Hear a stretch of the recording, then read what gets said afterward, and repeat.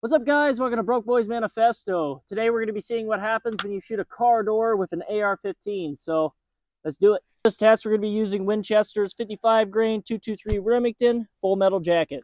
First initial shot, and we'll do one more for safe measures. Both rounds passed straight through the first door. You can see there's an exit and an exit there. Blew shit all over the car. You can see the entire car is just littered in door shrapnel, but the first shot on the second door hit here. The second shot that was higher hit here. Both rounds, you can see, tried to pass through the second door, but with no prevail. Maybe if a different car, you'd have different results. I'm kind of surprised it didn't pass through, but yeah, is what it is.